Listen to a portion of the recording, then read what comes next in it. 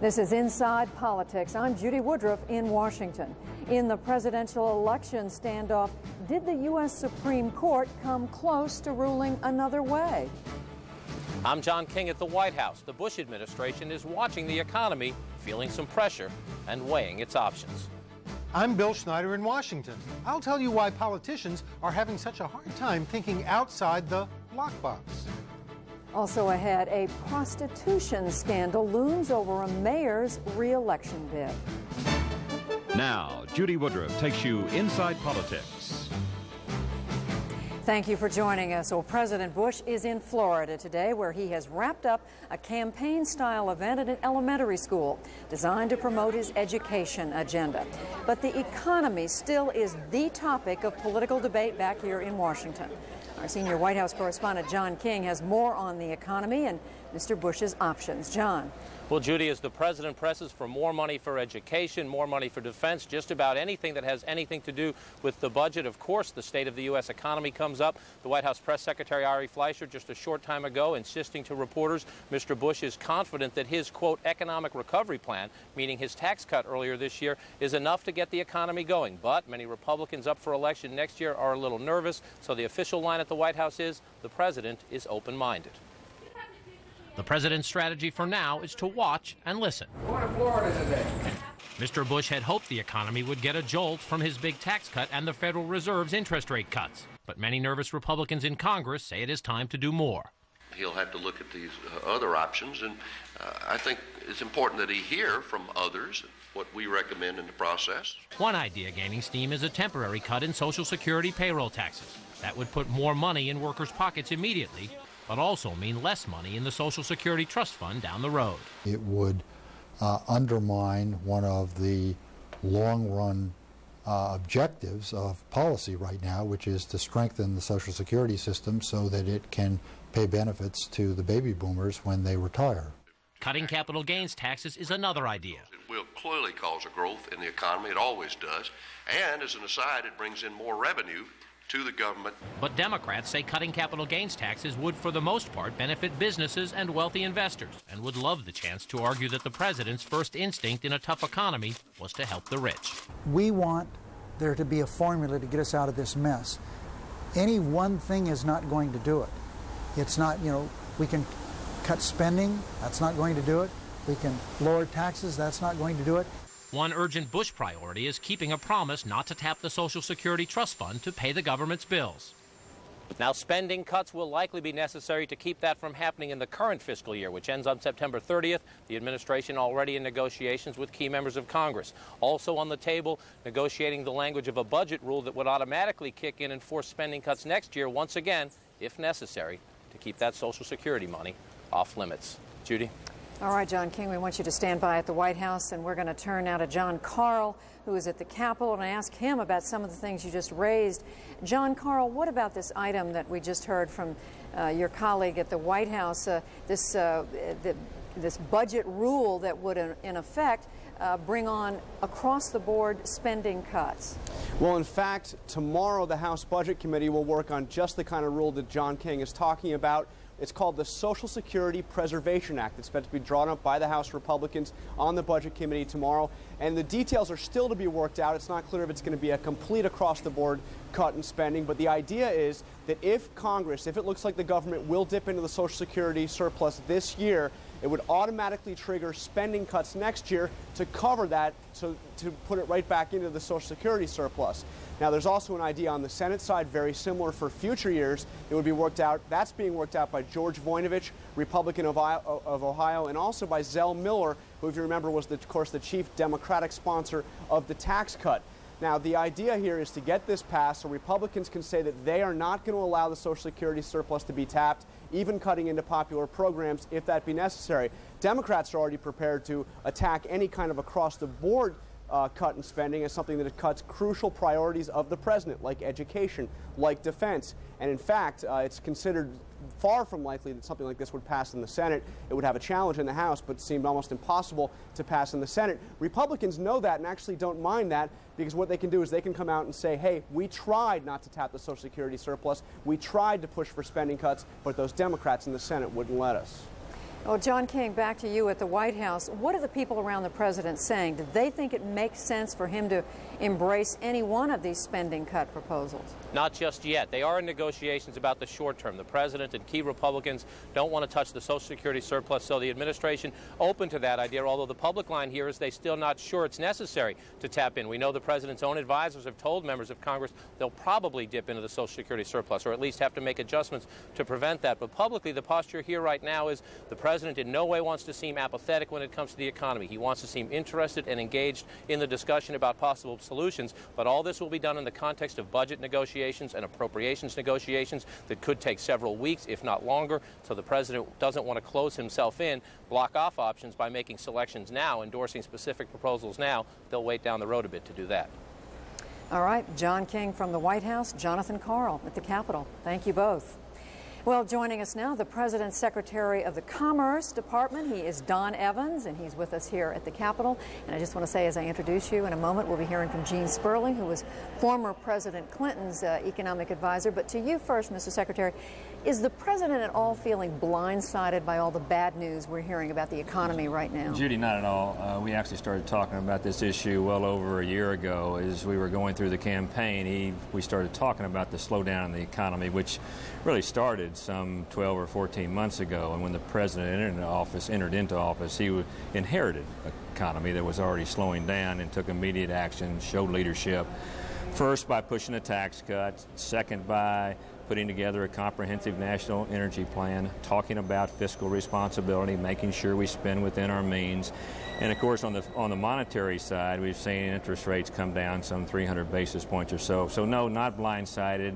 The unemployment numbers, which were disappointing, were really a confirmation of a slowdown that we have been seeing for quite some time. But Mr. Secretary, if you've expected all this, then why the flurry of efforts right now to look for something to stimulate the economy, whether it's with more tax cuts or spending cuts or spending increases? Well, Judy, as somebody that was in the private sector for some 26 years and having gone through a number of economic downturns myself and understanding the pain in the private sector today, you know, you're always want to be watching the economy and watching out for signals that may tell you that, listen, we need to look at, are there other options that we want to pursue? But I wouldn't call it necessarily a flurry of activity. I would call it just a continuing to lead on this issue and talk to the American people about it, how important an economic recovery plan is, telling the American people I have one in place, my tax cuts are beginning to take hold, interest rates have come down, and we'll continue to watch the numbers and see if there's something else that maybe needs to be done.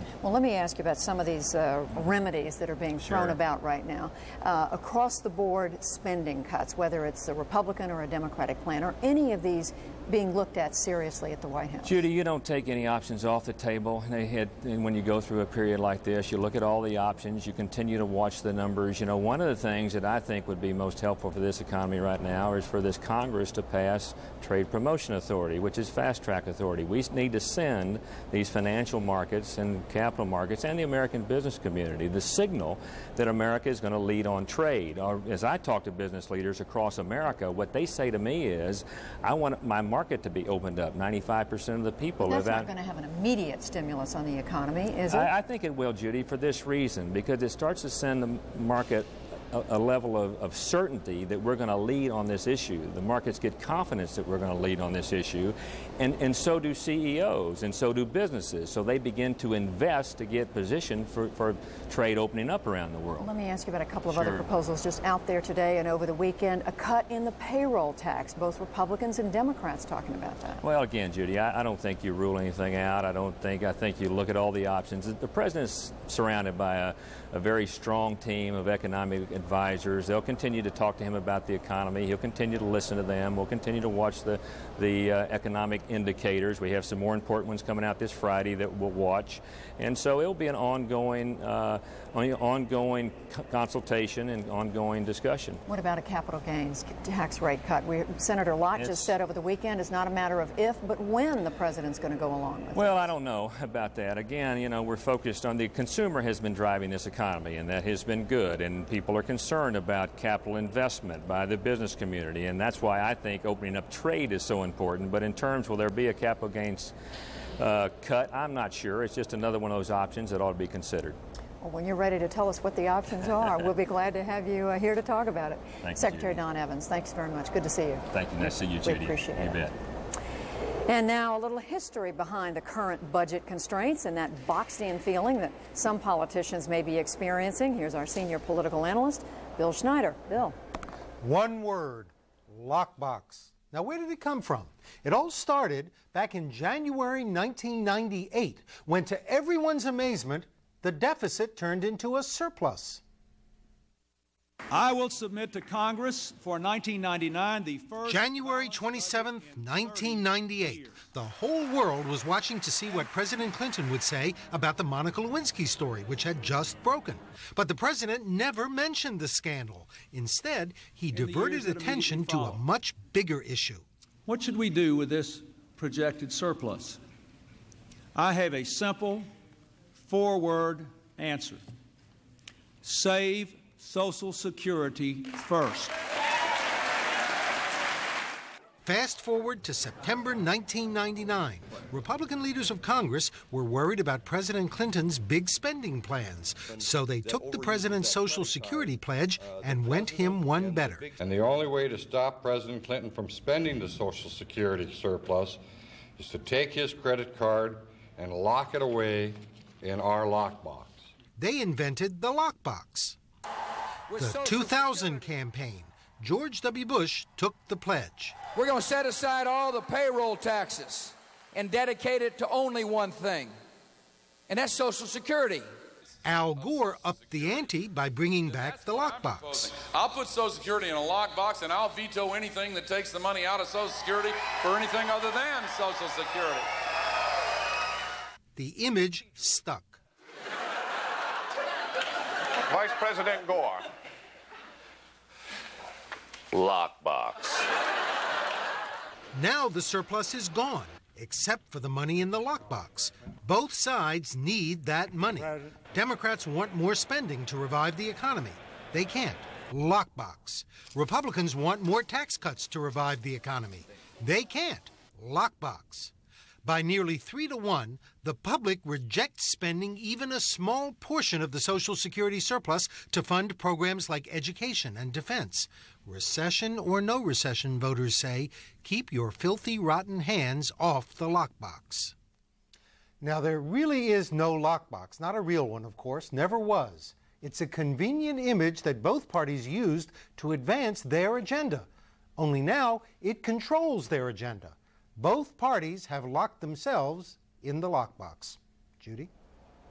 All right, I'm trying to get a hold of that image. Bill Schneider, thanks very much. Well, for another view of the economy and budget politics, we're now joined by, as I promised, a former economic advisor in the Clinton White House, Gene Sperling. Thanks for being with us. Thanks, Judy. We just heard Commerce Secretary Don Evans say there's nothing surprising really to them about this economy. They knew a year ago that they were heading into a downturn, and they expected what's going on.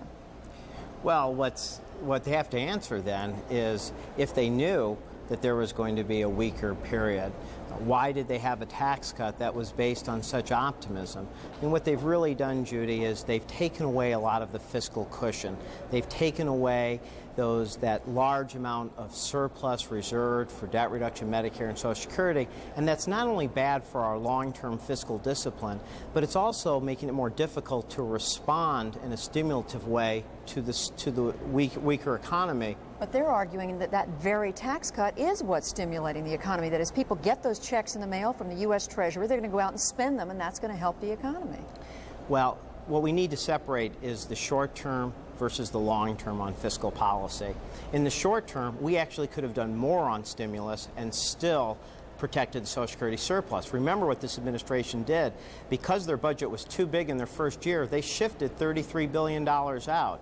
That was $33 billion that could have been used for stimulating the economy without going into the Social Security surplus. So really, their focus has been much more on a long-term tax cut. Had they given a smaller tax cut that was geared more to working people, more to people likely to spend the money, they could have got more stimulus without putting our long-term Social Security surplus in such doubt. But Gene Sperling, you've got Democrats now on Capitol Hill like Senator Conrad, chairman of the Senate Budget Committee, saying we need not not only that the president's tax cut, well, he's basically saying we need more tax cut, that we could use a larger personal income tax rate cut, which seems to me to contradict the argument that you're making. No, I think what Senator Conrad and Senator Daschle said all along was they said at the beginning of this year we should have a tax cut that is smaller in the long term so it keeps interest rates low, protects our fiscal discipline, but then let's do one that's more front-loaded but more targeted to working people. See, when money goes to people of more moderate incomes, they're more likely to spend it and stimulate the economy. So much of this tax cut goes to upper-income Americans who are not likely probably to go stimulate the economy. So the result is we're close to draining the Social Security surplus when we could have done more for working people to stimulate the economy and still had greater fiscal discipline long run. Another proposal out there to cut the payroll tax. Is this a solution the administration should be looking at? Well, if you'd like my opinion, what I think the administration ought to do is I think that they should look out at 2005 and 2006, where a lot of their tax cut for the most well-off kicks in. If they were to repeal some of that, just moderate the tax cut for the most well-off, they would save hundreds of billions of dollars. But how does that affect right now? Here's how it affects it. Because then President Bush could say, I am protecting the Social Security surplus more in the out years by moderating my tax cut for well-off Americans.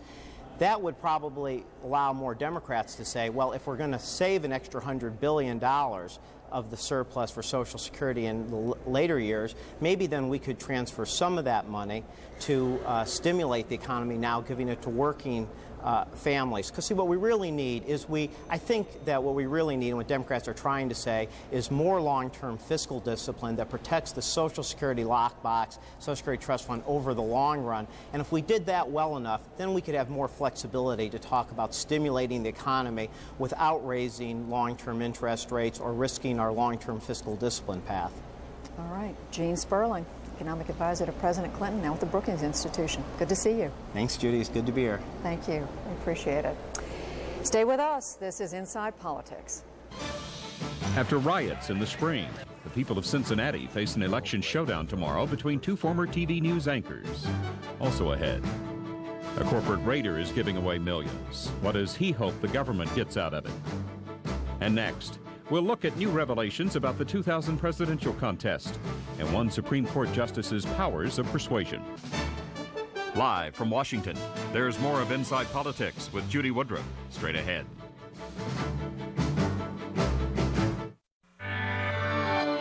I remember 20 years ago how they turned the racing world upside down. First by introducing a race car with quattro all-wheel drive, and second by having a woman drive it.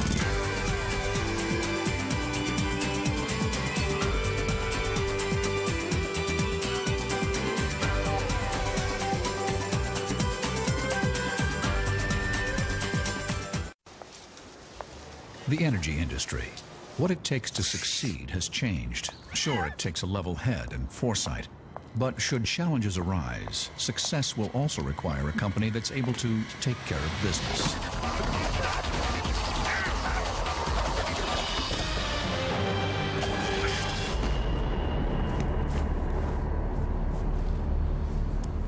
Introducing Progress Energy.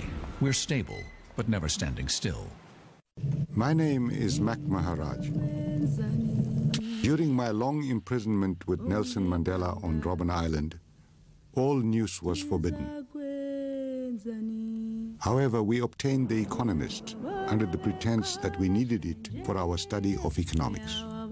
The authorities later discovered their mistake and the subscription ended. Today, we're free to read what we choose. Yes. What do you say to investors who are a little frightened of the current market? Is this a good time to get out? What if the downtrend continues? First, just relax. When markets are down, we all get fearful about it. Investing is about the long term. If you have a few bonds in your account, a little bit of cash, a little bit of stock, you can weather almost any kind of a market. To learn more, call 1-800-3-SCHWAB today to sign up for our complimentary workshop, Navigating Today's Market. He wants a remote photonic network with ultra-high bandwidth for the new plant, where I'll be relocated. The network? Great. We move there? No way. You can accomplish anything, even optical networking. Fujitsu, the possibilities are infinite. Would you like to lower your monthly mortgage payments or use the equity in your home to consolidate your credit card or other debts? Just log on to ditech.com or call 1-800-71-FIXED. Today's low fixed rate with 0 points is only 6.875%. Lower interest rates, lower monthly payments. It's smart money from ditech.com.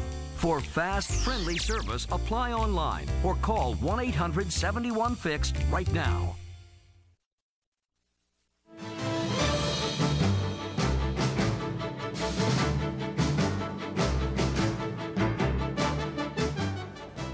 Today's trip to Florida is the 4th time President Bush has visited the Sunshine State since taking office.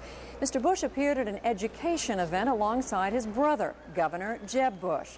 Florida's pivotal role in the presidential election always seems to add an extra dimension to the president's Florida trips. Newsweek magazine reporter David Kaplan has written a new book, The Accidental President, about the election and the Supreme Court decision that finally brought it to a close. David Kaplan joins us from New York. And David Kaplan, what I think is most interesting is the reporting you did on the Supreme Court itself, the justices and the discussions among themselves. Boil it down for us to what happened in the final day before the 5-4 decision came down. Well, the court had already figured out the Saturday before, when they stopped the Florida recount, that they were rough, that they were split 5-4. They stopped the recount, and the only question was whether anybody was going to change their minds. They didn't, but Justice Souter, meeting with a group of prep school students several weeks after the decision came out, explained to them in this private gathering that he thought that if he had just one more day, he might have been able to flip Justice Anthony Kennedy, and the 5-4 ruling for Bush would have become a 5-4 ruling for Gore. Now, why was he so confident? Did your reporting answer that? Well, you know, not wholly satisfactorily. I don't have evidence that Justice Kennedy actually was about to flip. I have Justice Souter's state of mind that he thought he could get Justice Kennedy to go. And of course, Justice Kennedy, it's not an unreasonable proposition on Justice Souter's part. Justice Kennedy, though a member of the court's conservative bloc, for 14 years has been in the middle of the court. He's not really on the hard right of the court with Chief Justice Rehnquist, Antonin Scalia, Clarence Thomas. And he's kind of known inside the building as Flipper. Law clerks like to call him Flipper for someone who changes sides, the great equivocator. And in one of the landmark abortion decisions early in the 90s that didn't overturn Roe v. Wade, he changed sides, so not unreasonable for Souter to think that Kennedy was the guy to go to. Some very strong feelings on the side of the 4-justice minority that lost out, those who voted in the other direction. David Kaplan, let me ask you about the comment. You quote Justice Stephen Breyer, who was in the minority, is at one point telling a group of visiting Russian justices, quoting this decision, saying it was the most outrageous, indefensible thing the court had ever done. Again, these are your words, the court had ever done, telling them, quote, "We all agree to disagree, but this is different." Just how upset were he and the other justices in the minority? Well, Breyer clearly was. I think Ruth Bader Ginsburg was more baffled than angry. Justice Stevens just expressed being tired. He's the oldest member of the court at 80. I think it was Breyer whose anger, frustration really came through. And what I guess struck me is the contrast between these comments and a lot of the public statements that they've made at bar conventions, speeches and whatnot, trying to put this behind them and saying there wasn't all that much division within the court. Now, these comments don't show that, or even allege that any of the conservatives had partisan agendas or that they were actively doing the bidding of George Bush, but it does show that within a few weeks after the decision, the divisions inside were bitter and boiled over when provoked by this rather sarcastic question in private by one of the Russian justices saying, so explain to me, how does it work in your country? And finally, let me ask you about another very interesting quote you have in your book, where you quoting Justice Kennedy explaining what he did and saying, I guess, feeling the need to explain it and saying sometimes you just have to be responsible and step up to the plate. What was he representing there? That was vintage Tony Kennedy. More than all the chatter about equal protection, another doctrine that the court cited in its opinion, this was Justice Kennedy doing as he's done in the past and saying, you know, this court is important. He was kind of thumping his chest and saying, we've got to step in and prevent chaos. And that's what we saw going on with these recounts in his mind on television. And he wasn't content to say, as he might have said, as the dissenters wanted him to say, if you have a problem with what's going on in Florida or the Florida Supreme Court ruling, just go across the street to Congress, which is the branch of government the Constitution set up to resolve disputed presidential elections. Steve, that isn't Tony Kennedy's style. All right. So David Kaplan, I was just going to go ahead and finish your thought. I was going to say it's another reason that I was struck that Souter would go after Kennedy, and on the one hand, Kennedy may be an equivocator. On the other hand, he's not one to defer to the other branches. All right, David Kaplan, we're going to leave it there. David Kaplan with Newsweek magazine, the author of the book, The Accidental President, looking at the Supreme, in particular, at the role the Supreme Court justices play. Thanks very much. Thank you, Drew. The last-minute ad blitz is underway in several political primaries. We'll check in with the latest in the television ad wars just ahead, but up next, another major corporation announces a round of layoffs. That story and some of this day's other top headlines in our news update.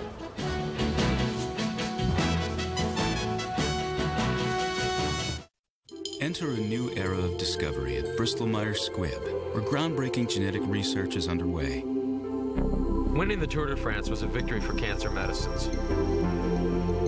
But Luke, it's just the start of incredible things to come. Imagine, Luke, your medical history, the story of your genes on a card you carry in your wallet. Your doctor sees your cancer coming years before and gives you a daily pill to take that could prevent it.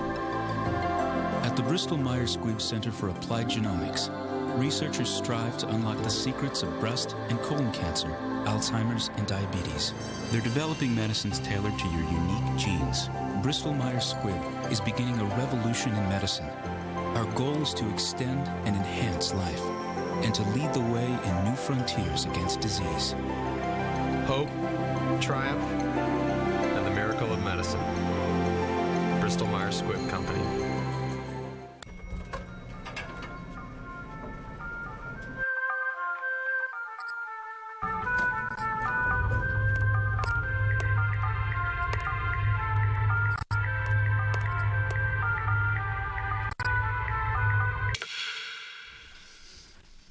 Sorry.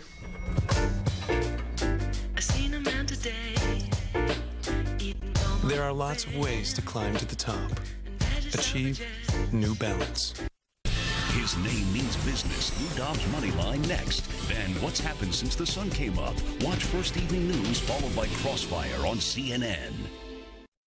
But I will be watching you.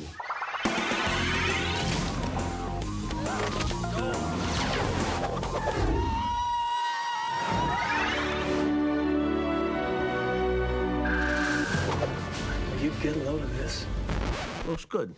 That's just for starters. So much to watch, so little time. HBO, all these channels. Extensive, not expensive. Get it with a click or a call. HBO, just $12.99 a month on Dish Network. Go for it. When you have money problems, just going to the mailbox can be frightening. It's the same when the phone rings. You know it's another creditor. I thought bankruptcy was the only way out. And then I called Ameridebt. Every day, Ameridebt helps more people with money problems. We're a nonprofit organization offering free consultations to consumers seeking to eliminate their debt. Now my balances are dropping, and I only have one small monthly payment. Call this number regardless of your situation. Ameridebt, helping America get out of debt. This is CNN.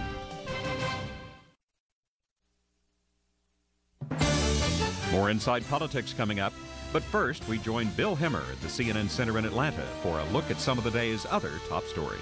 And good afternoon. Every year, hundreds of thousands of American children are the victims of sexual exploitation. That's according to a new 3-year study by the University of Pennsylvania. It calls the problem the least recognized epidemic in the U.S. Among the findings, as many as 400,000 kids are victims of prostitution, pornography, and other types of commercial sex. Married men with children of their own are among the most common customers, and 96% of sexual assaults on kids are committed by relatives and acquaintances. One of the main authors in that study explains how the abuse starts for some victims. 40% of all the girls on the street doing prostitution for money, juvenile prostitution, acknowledge that they themselves were victims of child sexual abuse or child sexual assaults in their own home prior to running away. In fact, it was the sexual abuse and sexual assaults that prompted these 40% of girls to run away from home in the first place. From Sacramento now, a police chase ended earlier today with the killing of a mass murder suspect. Police say Joseph Ferguson shot himself after leading officers on a 40-minute chase in a stolen car. A highway patrol officer and a bystander were also injured in that.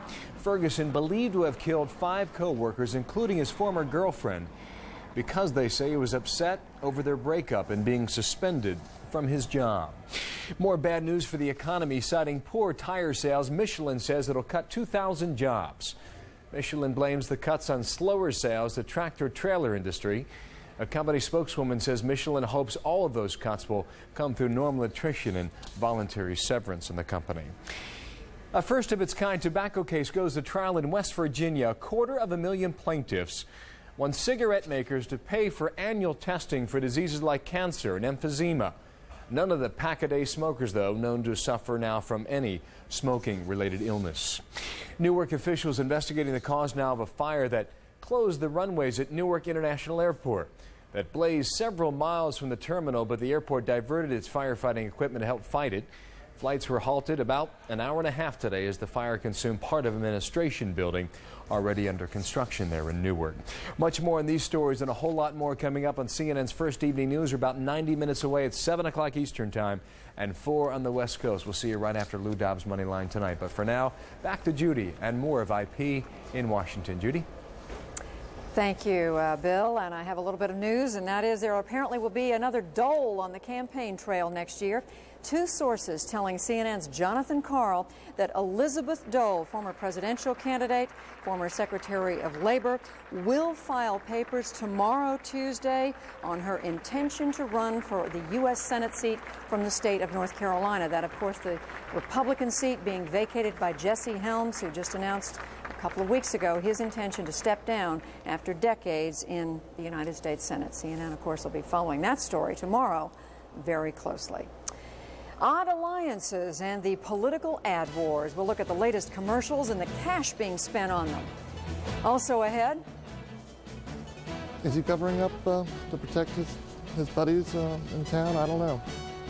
In Maryland, a mayor faces re-election and questions about a client list for an alleged prostitution ring.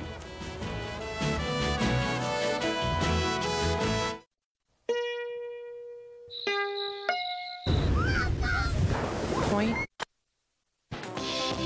shoot, create. The HP Pavilion 7970 with the Intel Pentium 4 processor. How will you use it? Save up to $250 by mail on the HP Digital Photography Studio. This is Lance. Lance is tired. He's thirsty. And he's aware that way out here, no one would ever know if he eased up a bit. But he won't. It seems he's developed a fondness for yellow. Discipline creates performance. AIM funds. The idea is discipline. The purpose is performance. The name is AIM. When you travel on business, don't downsize. Amerisize at AmeriSuites. Need more room to spread out? Get more workspace and features like high-speed internet access, plus more space to unwind in a comfortable suite for the price of an ordinary hotel room. And when it comes to breakfast, Don't downsize. Amerisize. Get AmeriSuites free Bountiful Breakfast Buffet every morning. Next time, check into AmeriSuites. Don't downsize. Amerisize. It besets thousands and often without warning. But can Alzheimer's be predicted? Are there new and improved ways to determine who might develop this debilitating disease? We'll find out. CNN Tonight, 10 Eastern. Tonight, it's the classic, The Great Escape, on a special edition of Movies for Guys Who Like Movies. Plus, Rick Schwartz takes you through the tunnels of Paris with an exclusive behind-the-scenes look at HBO's Band of Brothers. You're gonna love this. You're there, face to face with the enemy, seeing what it was really like for the soldiers who laid it all on the line. It's a life experience. It's a special edition of Movies for Guys Who Like Movies. Tonight at 8 Eastern, only on TBS Superstation. Some look forward to fall for great weather. Bob Costas looks ahead to great sports action. Get his take on everything from Barry Bonds' home run tear to the NFL refs, plus what Bob really thinks about politics and more on Greenfield at Large, tonight 10:30 Eastern on CNN. Repeating a story we told you just a few moments ago, CNN's Jonathan Karl learning Elizabeth Dole has decided tomorrow to announce that she's filing the papers to run for the U.S. Senate seat in the state of North Carolina, running for the seat being held now by Jesse Helms, who just a week or so ago announced his retirement. We're told the announcement will come from her hometown of Salisbury, North Carolina, tomorrow at 1 o'clock. CNN will carry that live. And again, this news coming from CNN's Jonathan Karl, who's coming over right now. We can try to get him on the air right now. If we can put a microphone on you, John, that's a good bit of reporting. You've been talking, I know you've been working on this story for some days. What are the people around Mrs. Dole saying? Well, what we hear is that Mrs. Dole has informed the chairman of the North Carolina Republican Party that she is, in fact, going to file her papers tomorrow, officially becoming a candidate for the U.S. Senate.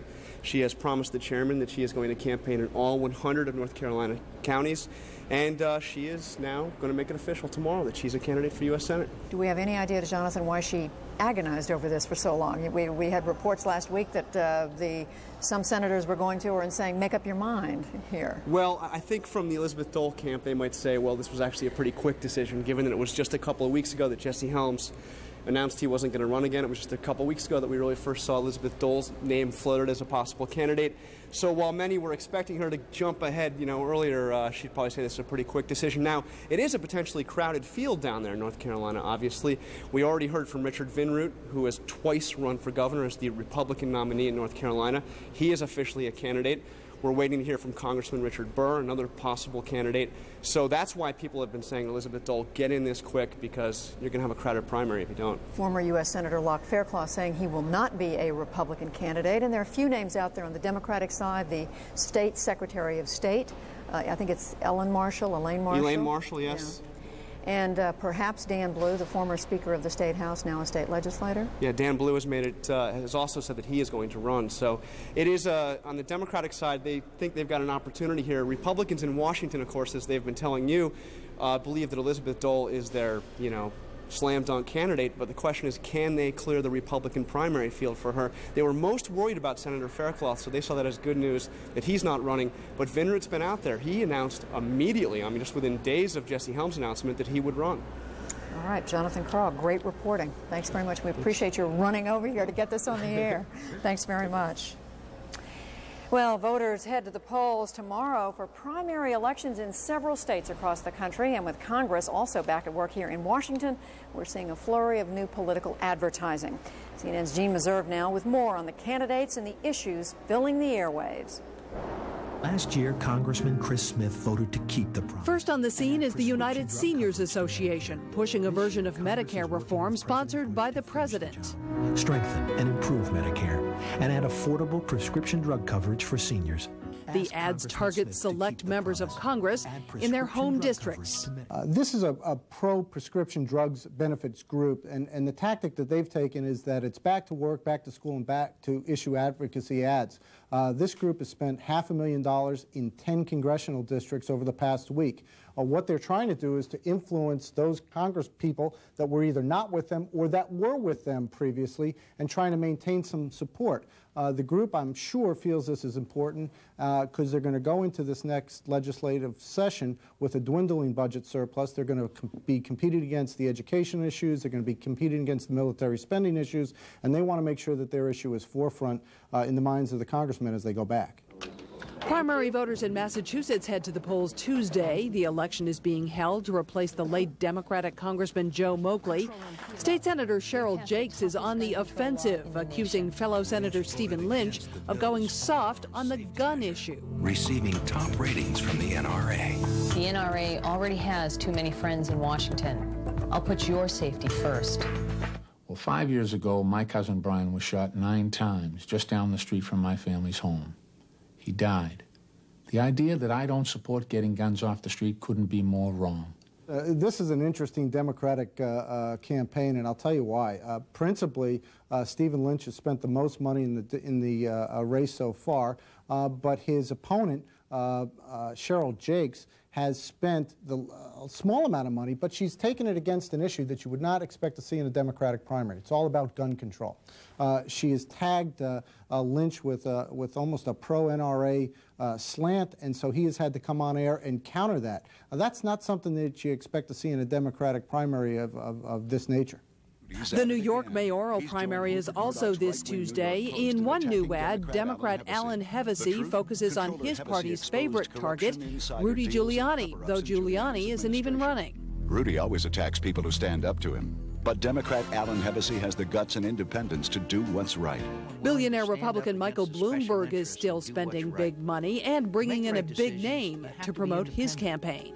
I've known Mike Bloomberg for years. He doesn't owe the special interests a thing. In the spending race, it's Michael Bloomberg. He's way out in front. He spent $12 million of his own funds. Second, on the Democratic side, you see Alan Hevesy spending $3 million, weighing in against Mark Green and Fernando Ferrer's $1.5 million. And here are the tactics behind it. Right now, on the Democratic side of the equation, this may end up to be a Democratic runoff, and it's between Hevesy, Ferrer, and Green. This is not a good scenario for the Democrats if they have to spend more money against each other before they face Bloomberg. In the category of the Republican primary, we've got some interesting twists here. You saw John McCain, who's traditionally been the poster boy for campaign finance, out there supporting the poster boy for the self-financed billionaire candidate. So, you know, in the category of politics, make strange bedfellows, go figure. Jean Meserve, CNN reporting. So voters going to the polls in those races and many more tomorrow. CNN will be watching those races and, of course, bringing you the results tomorrow night and on Wednesday as soon as we have them. Inside Politics will be right back. Thomasville is now at the Home Depot. Thomasville? Yeah, you got my attention. Thomasville craftsmanship. Thomasville quality. It's classy, it's American, it's elegant. And now for your kitchen or bath, Thomasville cabinetry. Kitchen cabinets? Thomasville is great stuff. Now for kitchens, now for baths, and only at the Home Depot. Home Depot makes beautiful things affordable. This is why you go to Home Depot first. Thomasville, exclusively at the Home Depot. Hey, get off the counter. Promise you'll call me? I will. I promise.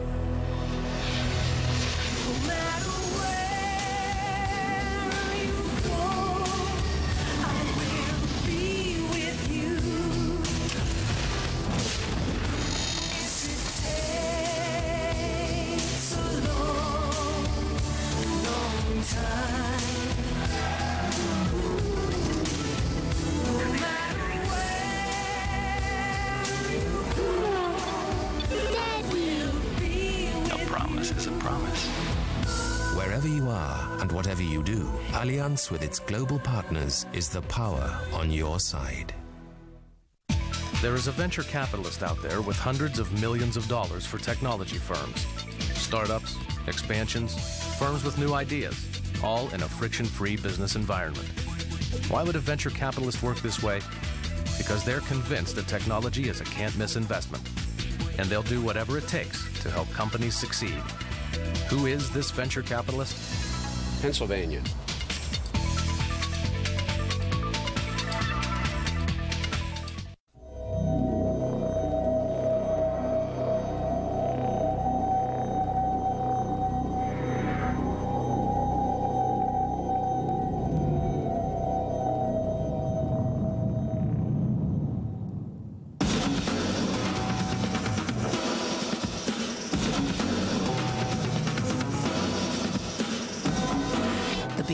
new 5 Series. The nation's unbearable economy has many Americans concerned. With dropping markets and rising unemployment, who's to blame and who's got the solution? A debate of economic proportions with Preston Carlson in the Crossfire. Tonight, 7:30 Eastern on CNN. He says he talks to the dead. Skeptics say no way. Can he really speak to the other side? An extraordinary hour with renowned psychic John Edward. He'll take your calls. Tonight, 9 Eastern on Larry King Live.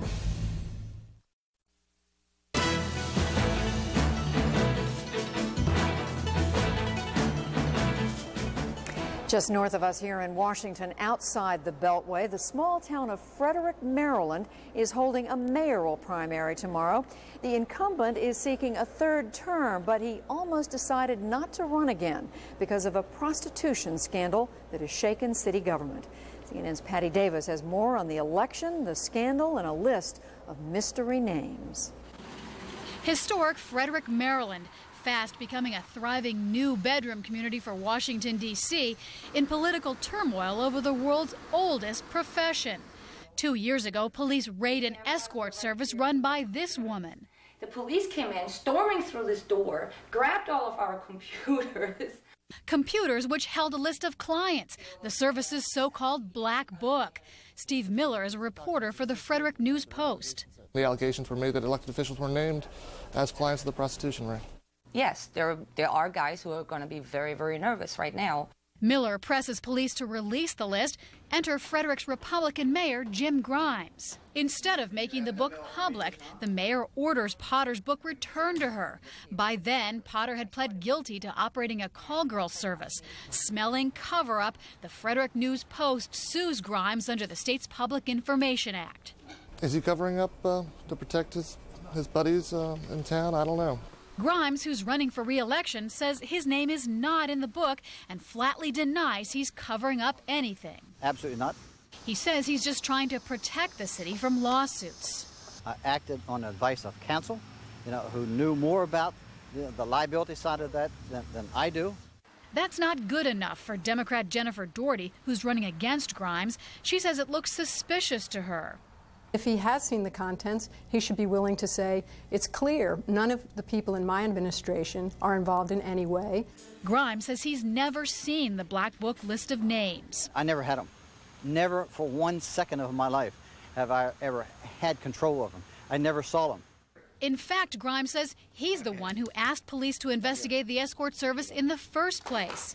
The town still doesn't know who's in the Black Book and who's not, but the alleged madam says one elected official, Frederick Alderman Blaine Young, was a client. I'm not denying it, but I'm just saying that the services that if I have used are of a legal nature, it's my personal business. With the mayoral election around the corner, opponents are seizing on the scandal.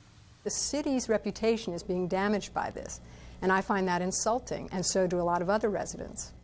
The case of the Black Book is now in the hands of a circuit court judge. The mayor says if the judge orders its release, he'd support that.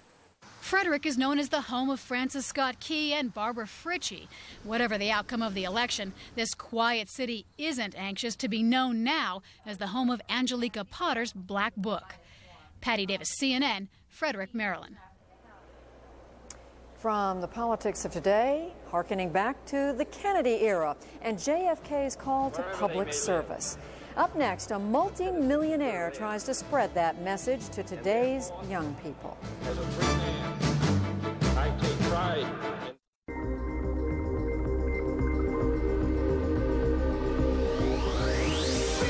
in... Introducing a new premium sedan from Hyundai with soft leather, traction control, V6 power, and the freedom of America's best warranty plan. All for less than $24,000. The new Hyundai XG300. Fly first class for the price of coach. Get 0.9% APR financing on the XG300 now. It's easy to take electricity for granted. A lot of us aren't even sure where it comes from.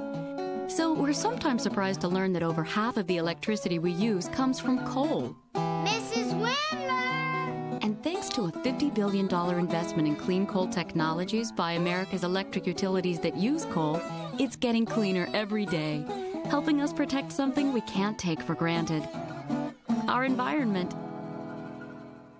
We can expect in the coming months is Director of Product Development, Paul Noons. Got it. Nortel Networks is building the new high-performance internet, the wireless internet, with optical technology that makes it faster. Overall, this has been an exciting and more year. reliable. But the next few months will mark the beginning of a new Gesundheit. Come together. In fact, with technology changing over me. Would you like to lower your monthly mortgage payments or use the equity in your home to consolidate your credit card or other debts? Just log on to ditech.com or call 1-800-71-FIXED. Today's low fixed rate with 0 points is only 6.875%. Lower interest rates, lower monthly payments. It's smart money from ditech.com. For fast, friendly service, apply online or call 1-800-71-FIXED right now.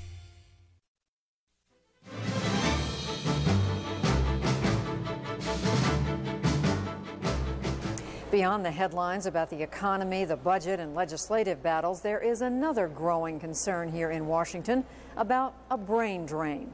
A new organization is being launched this week to encourage the best and brightest to consider working for government. CNN's Brooks Jackson talked to a businessman who has taken the issue to heart. How do you get to be a multi-millionaire corporate raider? This one started here 28 years ago, handling civil appeals for the U.S. Justice Department. And now, Sam Heyman is giving $25 million of his own money to attract today's young people to public service. Why are you doing that? Well, Brooks, I feel that the single most critical national issue in America today relates to the state of our government service and the inability of government to attract and retain in sufficient numbers our brightest and best. More than 50% of the entire federal government workforce will be eligible for retirement by the year 2004, and more than 70% of our senior government officials will qualify for retirement at that time as well. Heyman says the brain drain threatens the quality of government, from collecting taxes to controlling airliners. This is a tremendous challenge that in corporate America you would never let happen in running a corporation. You're always grooming young people to take more senior roles in your company. But Heyman and others say too few young people seem interested in government careers today. It wasn't always like that. When I graduated law school, I remember 30%, this was in 1963, I remember 30% of my class went to Washington or state and local governments. Among those Harvard Law School classmates, Janet Reno. It was a different time. Ask what you can do for your country. Of course, those were the days of the Kennedy administration, what we called at the time the New Frontier. President Kennedy's election had created a sense of enormous excitement. What changed? It's a number of things, obviously. It's the Vietnam War, the scandals that we read about in the newspapers, the political scandals. Thank you for calling the Partnership for Public Service. Now, Heyman's $25 million is funding a new organization, the Partnership for Public Service, officially launching this week, promoting the advantages of working for government. When I came here in 1963 as a young lawyer out of law school, I was interested not only in government service, but getting experience in the courtroom. Within a couple of months, I was in a courtroom arguing cases. But Heyman knows from the experience of his own 4 children, government careers today are a tough sell. All of my children went to Washington for summers during their college years, either as interns in congressional offices, Senate pages, and what have you. And although they all had wonderful experiences, not one of them had the any interest whatsoever in pursuing a career How did you feel in about government service. Forgive me, I got to ask you, if you can't convince your own children to go into public service, how are you going to convince others? Well, I mean, I think that that's the challenge we have today. Brooks Jackson, CNN, Washington. Growing business. And coming up, someone in government, a senator flying high. There's only the appropriate statement, that is, go Big Red, beat Notre Dame. Nebraska's Ben Nelson cheers on the home team in the air without the airplane. That's next on Inside Politics. He says he talks to the dead. Skeptics say no way. Can he really speak to the other side? An extraordinary hour with renowned psychic John Edward. He'll take your calls tonight, 9 Eastern on Larry King Live. Then, it besets thousands and often without warning. But can Alzheimer's be predicted? On CNN tonight at 10. Followed by Greenfield at Large at 10:30. That's all tonight on CNN. His name means business. Lou Dobbs Moneyline next. Then, what's happened since the sun came up? Watch First Evening News, followed by Crossfire on CNN. Are you one of the millions of American males who would like increased sexual energy? If you've been considering Viagra as a solution, consider something different. All-natural Enerx. Clinical studies show various ingredients of Enerx enhance sexual energy, increasing desire, performance, and satisfaction. Enerx is all natural with no side effects. With Enerx, you'll feel the increased energy within minutes and with no chemicals. We're so sure you and your mate will be completely satisfied. We'll offer you a 30-day, no questions asked, full refund. Enerx stimulates sexual energy by expanding the blood vessels, causing increased blood flow to specific areas of the body. Unleash the power of Enerx now. Call 1-800-367-7960 toll-free, and it will be delivered discreetly to your home. Get results using the safe, all-natural alternative, Enerx. Hey, I'll get this. Besides, I get airline miles. With your business card? Huh. What is your credit card doing for your small business? You earn miles on everything you buy? Yeah, from supplies to travel expenses. The Citi Platinum Select Advantage Business Card. Call now and you could get 1 mile for every dollar you spend. Miles that may never expire. Plus 10,000 bonus miles. I use my miles for car rentals, hotels, on over 25 top airlines, even a well-earned vacation. Plus, get benefits like account summaries, business discounts, online fraud protection, and more. Call now to request your card. I'd like the Citi Advantage business card and 10,000 bonus miles. And soon, your miles could take you almost anywhere. Oh, Paris is great. And flying free? Makes it even better. Smart business decision. The Citi Advantage Business Card. Call now to request your card and 10,000 bonus miles. This is CNN. I'm sure that being a United States Senator has its ups and downs, but few, if any, of Ben Nelson's colleagues have had a ride like this one. The Nebraska Democrat followed through on his plan to skydive over the weekend before the Nebraska-Notre Dame football game. Nelson was tethered to a jump master with the Army's Golden Knights parachute team. While these pictures may make some of you a little bit queasy, Senator Nelson says he was at ease with the jump. We're just glad that he made it down safely. We're also glad it was him and not us. Every Friday, our Bill Schneider awards a political play of the week, and we want your nominations. You can email your ideas to insidepolitics@cnn.com and tune in on Fridays to see if you picked the play of the week. That's all we have time for in this edition of Inside Politics, but of course you can go online all the time at cnn's allpolitics.com. AOL keyword CNN, and our email address is insidepolitics@cnn.com. I'm Judy Woodruff, and now with a look ahead at what's coming up next on Moneyline, a man who I think did some skydiving, Lou Dobbs. Hi, Lou.